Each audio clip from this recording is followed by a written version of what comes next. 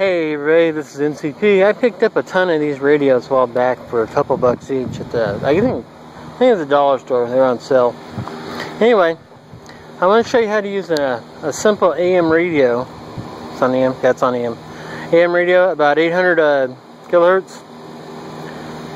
I hope that shows. In the sun, I really can't see, but we're going to go ahead and do this, and I'm going to aim it and find RF sources for the HF bands. So we'll go ahead and put the antenna out. Go ahead and turn it on. We'll find the sources. I know there's one on the radio, on the cable box over there, but let's go ahead and check out the stuff. Then we'll go inside and check the light switches. Like I know a dimmer puts out a whole lot of RF. So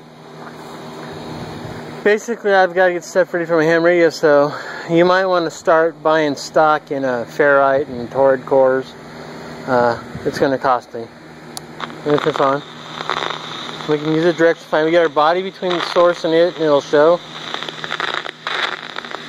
It doesn't go very far, but if I get over here,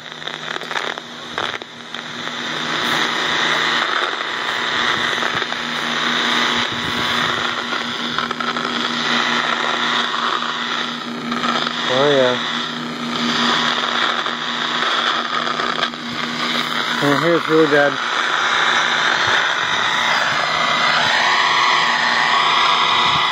So I see the leakiness.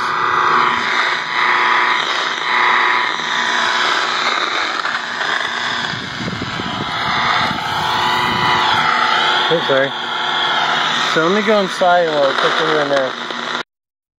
Okay, so we're inside. I know things are messy here, but still.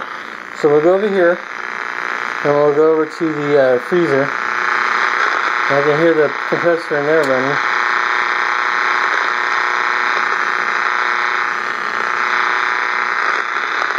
Now let's go over and look at a dimmer.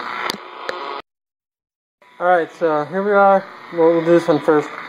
We're over here by the cable box and the tuner, the DB player. So the DB player is really bad. And the cable box, not too bad, but still, but the cable, it's really bad. Okay, now here we are over here with the light switches. So we turn it on.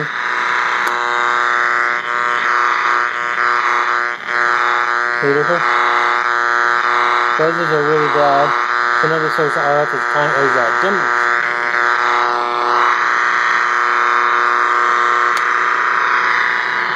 Okay. Yeah, I know my kitchen's dirty, but these little bug repellers are very bad.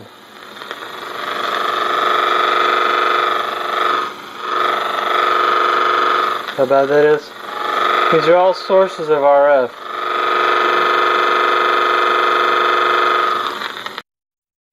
And here we have the remote sensor on the TV.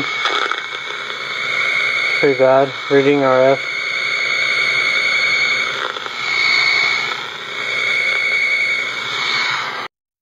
And here we have a fuse panel, which let's see if this is shielded, shall we?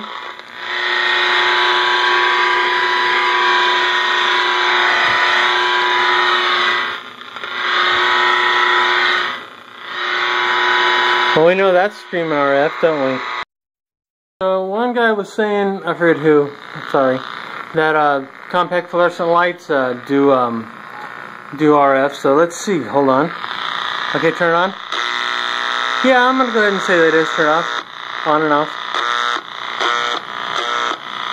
Okay, off. So as you can see, there's a lot of things that do RF in the house, and a simple old cheap AM radio, probably cheaper the better. It works really well. So it's a good way to, there's a cheap RF detector. So I know that I can't have the lights on, the compact fluorescence, when doing ham radio stuff. Just gonna have to get a bunch of ferrite cores and start protecting things, but that's where we are and that's what's going on. So Friday's coming and that's payday, so you guys might want to invest in torids and stuff like that, because I'm going to make a huge buy. Alright, so I can prep, please rate, subscribe, have a great day, thanks. And ask questions below if you'd like.